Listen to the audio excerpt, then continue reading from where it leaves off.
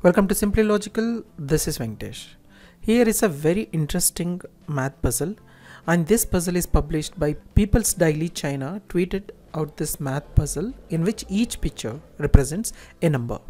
Are you a math genius? Test your brain with this Chinese math puzzle.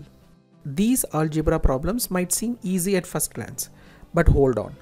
People's Daily was nice enough to give away the answer before you began. If you didn't get 16, you did something wrong. Take a closer look at the pictures. You probably missed a few key details. Still stumped? I will walk you through it. For the sake of the explanation, we will call the shoes S, the cat C, and the whistle W. The first equation sets up the whole math puzzle. 3 pairs of shoes added together equal 30. That is S plus S plus S equals 30. So divide 30 by 3.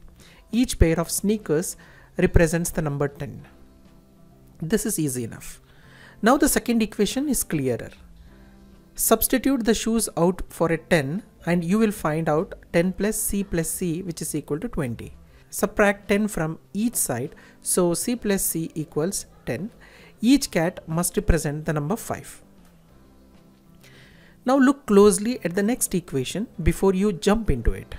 In the third equation, there are 2 whistles in each line, but the final one only has 1 whistle.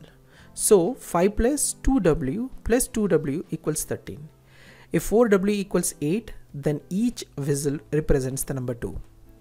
Okay, so that clears up a bit of the next equation until you plug the numbers in. Substitute S plus C times W for 10 plus 5 times 2.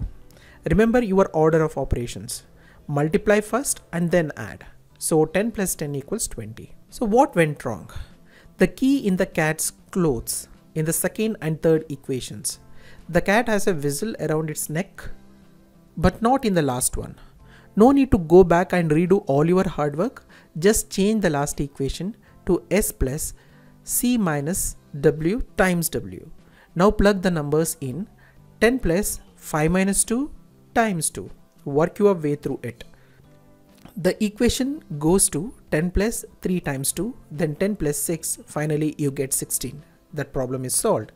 So by following these simple steps with a proper observation, you can solve this problem without any hiccups. That's all for this video. Let me know for any questions. I will try to address as soon as possible.